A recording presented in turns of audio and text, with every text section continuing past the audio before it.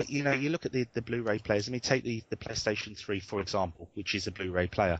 And people worry about the backwards compatibility of older formats, etc. My PlayStation 3 plays everything. And I'm not just talking now CDRs, DVD-RWs. I'm talking Xvid, DivX. You can throw absolutely anything onto this machine. It has no problem playing it. The bonus for anybody with a high-definition television that's maybe spent a lot of money is the fact that your Lord of the Rings now looks about 1,000 times better than it did when it was on DVD or videotape or anything else for that matter. Not very discernible to most people's. It's well, for me, maybe I'm looking for it. I mean, even if the high resolution, if your eye does not really see the differences, it's more kind of promotional talk. It's 1,000 times better, or it's got more storage. But it's for me personally, and this is my personal opinion, from being a big fan of Lord of the Rings, and in fact, I watched it just the other night on New Year's Eve. Comparing the Blu-ray version to the DVD looks like some knocked off pirate. The DVD version, the Blu-ray version is considerably and noticeably crisper, sharper, more defined. It's absolutely fantastic. And whilst obviously everybody doesn't expect me to sit here promoting these type of formats, I have to be honest and say that obviously now with Blu-ray and these type of films coming out on Blu-ray and the quality that you get for roughly the same price as the DVD, for me, there's no competition, and I'll certainly be replacing all my box sets and that I've bought on DVD with Blu-ray. Does it make me a victim of consumerism or big companies? Probably yes, but it's something I enjoy. I certainly couldn't live without my Lord of the Rings and Harry Potter and all that type of all those sort of films. So that's just me personally. Sorry, I digress. We'll skip on to the next bit of. You have an interest. The reason I bring these issues up, and previously I was talking about statistics, and I was talking about issues to do with the impact of using certain, I would call them objects or products or whatever.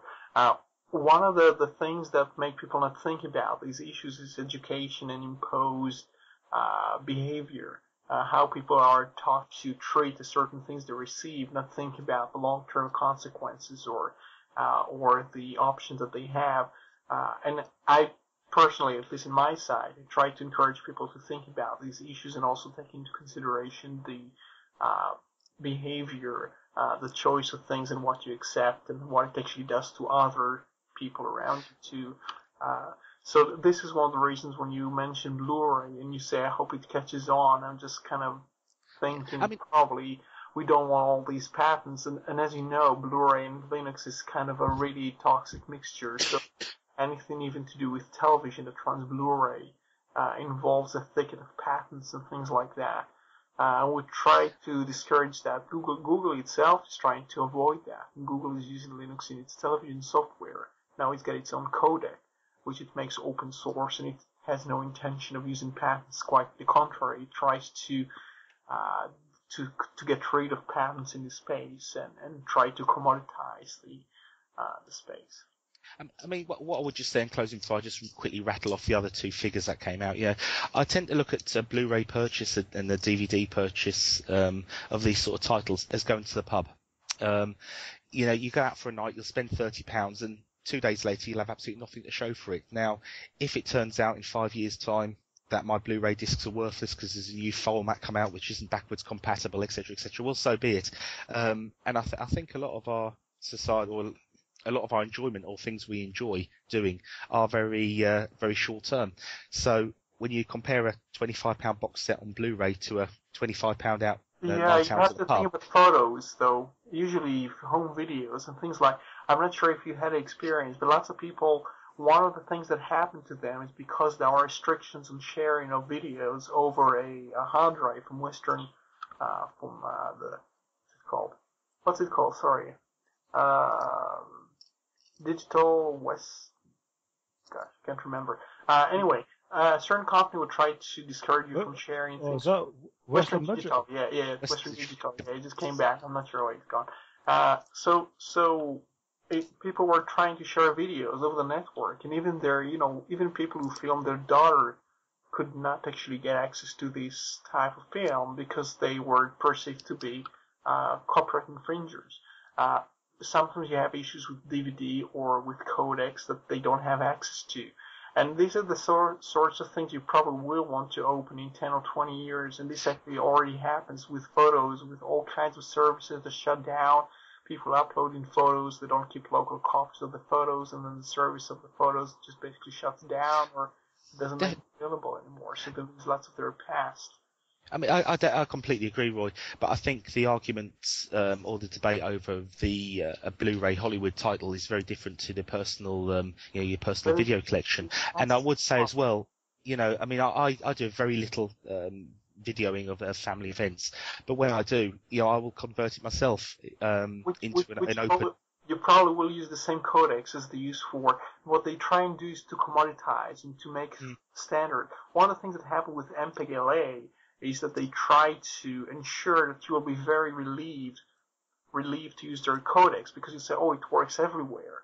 Of course, they'll change the format and they will kind of start to pull money out of people in the form of lawsuits and things like that. Actually have a patent troll running the company. And what they then do is they encourage you to put your videos, your personal recordings, your MP3s and everything in the same format. And a while later, they come and they try to punish you in all sorts of ways. They use all kinds of bullies. I'm not sure if you've ever seen this company called Sisvel, where they actually go into shows and with weapons and stuff and try to scare people who are just selling things that can play MP3s. So it's kind of a scary thing when you watch how they use as hostage all the content that a family would use. And they use as an excuse, they use Hollywood to try and standardize and popularize a certain set of codecs.